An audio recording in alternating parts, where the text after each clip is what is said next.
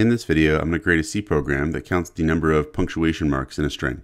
So first we'll make a string. We'll say car s is equal to, and I'll say like apple, comma pear, comma orange, semicolon, and then maybe like something like this. So we've got then 3 periods here, a semicolon, and 2 commas. So it should be 6 punctuation marks total. And we'll make a function to count the punctuation marks. So we'll say here int count punct, and we'll say car star s.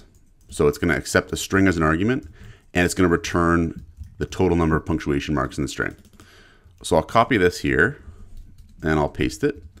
And then what I'll do is I'll include string.h, and I'll include ctype. So I'm going to use these 2 libraries to help me.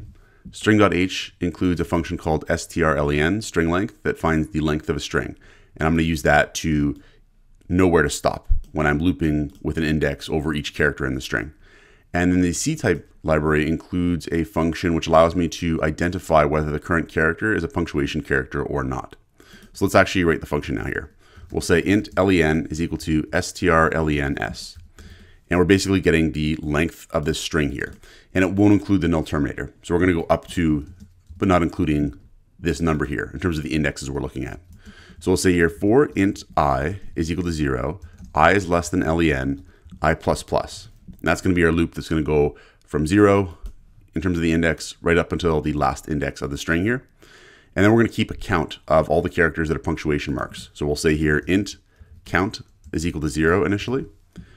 And here's where we're going to use that function in ctype. So we're going to say here if is punct, and then we're going to say s at I. Increment the count. So what we're doing is we're checking each character in the string here, and we're passing it to the isPunct function. And this function is going to return true if it's a punctuation mark. So if it's a punctuation mark, then we're going to increase the count. So then we're going to return the count, and by the end we should then have a count of all the punctuation marks in the string.